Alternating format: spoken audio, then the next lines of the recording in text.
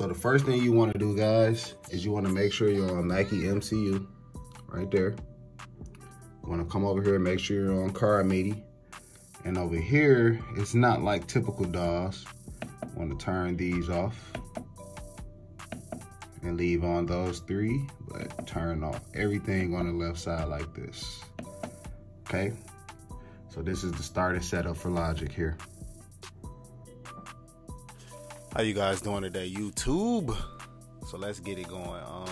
First thing I want to talk about is a lot of people don't have the actual mixer with the faders here. So I'm gonna show you how to hook up the routing for the MIDI inside of, you know, the X32 Edit app.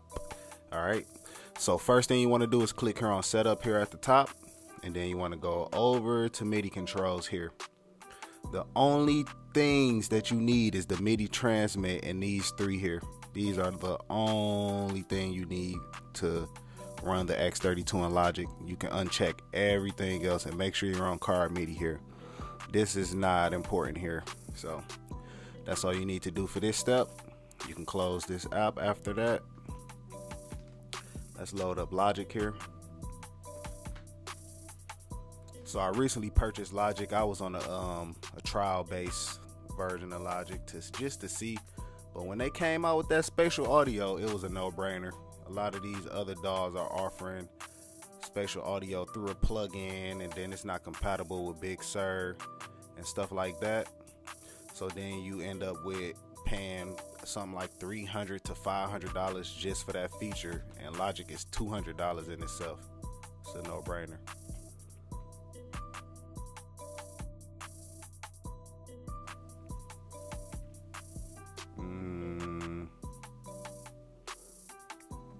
Okay, number of tracks. So I'm gonna show you guys how to do key tracks. Let's just do 5 tracks because it's repetitive, so we're not going to do a whole bunch just for the sake of the tutorial and time. Okay, now we're here in Logic Pro. The first thing that you want to do is you want to click on, let's press X on the keyboard. X on the keyboard brings up the mixer here. The first thing you want to do is click. You want to click on the track. So we're going to move this like this. We're on channel 1. We're going to go up here to Logic Pro. We're going to go to Control Surfaces. We're going to go to Learn Assignment for Volume. We're going to select Audio. We're going to leave that to track number 1. We're going to test it. Okay, it's working fine. I'm going to leave that down. Let's put these back up. I'm going to leave this down. And it's working fine, right? You're going to click Learn. The next thing you want to do, click on track 2. Move the fader. Don't do anything else before you move this fader, right? Once you move that fader, you click Learn, and you see it resets. Then you select Audio, and here you make sure you click in the box and select channel 2. Then you click out the box to make sure that 2 is in there. Then you can move channel 2, see? Right? So you click Learn, because we know that's working. After you click Learn, you click channel 3. When you click channel 3, same steps. You move the volume, right? You go here and you select Learn again. It resets. Click this, click Audio, and make sure you change this to track 3, and you click out the box like that to make sure it's sealed in, and then let's test it. Now we got track 3. So you click Learn, that's sealed in. The next thing you do before you do anything, you click channel 4, same step. Let's move the volume like this. Once we move the volume, we want to click Learn. It's going to reset. Select the track and pick Audio, because we're using audio tracks again. You have to make sure you click in and change this to the exact channel and click out the box. You can't like change it to, let's say you can't change it to 5 or track 1 or something and then hit Learn. That's gonna mess you up. You have to make sure this is not selected blue. This is where I was messing up at a lot. They wasn't clear. The Behringer video wasn't really clear. They should have had someone speaking instead of using those words to explain what to do. These little things matter. So you click out the box like that. Let's test channel 4. It's working. Let's move it down. Let's click learn. So I just made some additional tracks just to test it. So let's go to track 17 now. I want to make sure track 17 here, and then move the volume for track 17. Click here on the X32 button there, go to track 17, and I want to click learn audio, put in a 7 behind that 1 there, click it in, seal the deal, and it does move track 17. Okay, so you guys can see that. So it's working on track 17. Unfortunately, I don't know how the X32 assigned these additional tracks over here. I'm not sure if you can do it out of order in that way, to be honest. I'm not sure if Logic will work that way. I can't get it to work over here, but you can use 1 through 16 and 17 through 32 on this side, but I'm not sure about over here. If I do figure it out, I'll make a new tutorial on that, but for now, I had a subscriber ask me for this, so I just wanted to show you guys, because that Behringer video is very unclear. It's not like telling you the things not to do, because I even struggled to figure this out, but I'm glad I got it working and I can show you guys how to do it too. So hit that like button, but I'm gonna show you one more thing before we go. So if you guys interested in doing pan, right? Oh, I never clicked learn on channel 17. Let's go back and make sure. Okay, yeah, click learn. Okay, yeah, okay. Now go back to channel 1. Let's go back. And here we're gonna do some pans, okay? Let's do pan.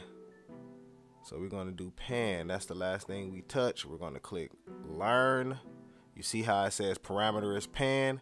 We're gonna select the audio track again, channel 1, and let's test out our pan up here. See that? Pan is working. And then you're gonna click learn. It's the same steps for each thing, guys. You click channel 2. You wanna move the pan. Click learn, select the track audio, make sure you click channel 2, seal the deal by clicking out the box and making sure that it's in there and it's not still highlighted. Let's check. It's working. So I'm going to show you guys how to do mute. Okay, so let's click channel 1. We're going to go down and we're going to press mute, right? We're going to click learn. See, because that's the last thing we pressed.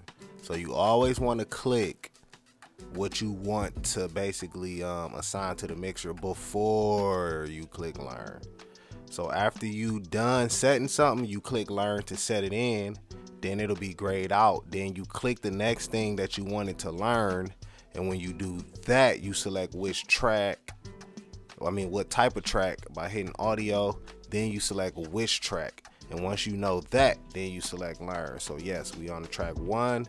I'm going to test the mute. See that? It's working. It's just like Studio One.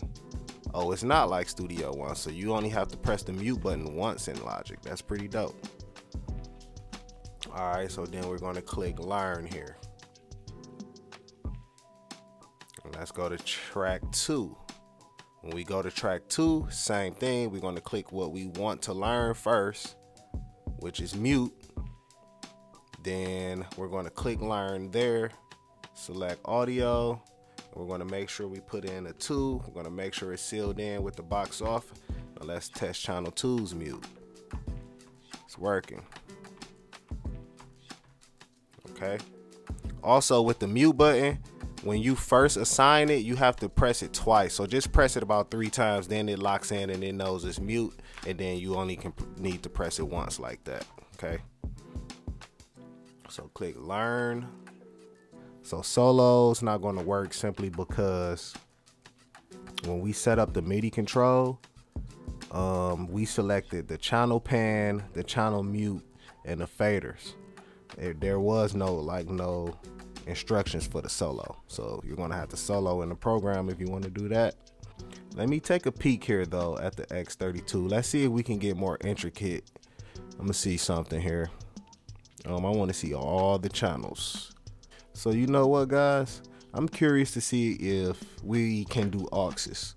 Let's see if we can do an aux, just for the hell of it, you know? Okay, let's make an aux track here.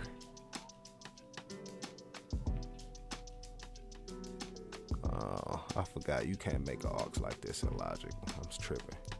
It's that Pro Tools Studio One life, baby. So let's create a bus.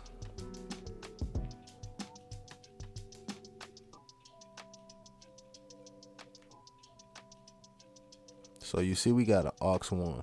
So let's click on aux 1. I'm gonna create a bus, create a bus off of 17, and like, you know, just clicking these boxes to make the bus. All right. So you go to channel 17, and let's move the fader on channel 17. Let's see if we can get an aux going. I didn't try this in Studio One.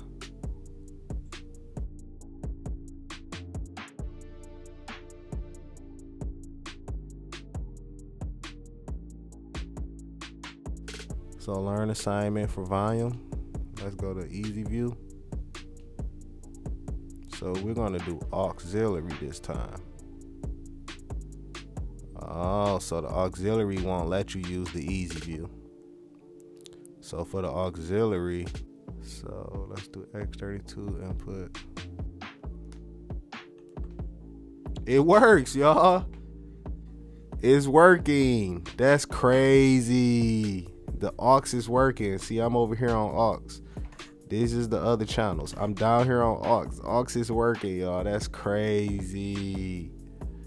Logic fire.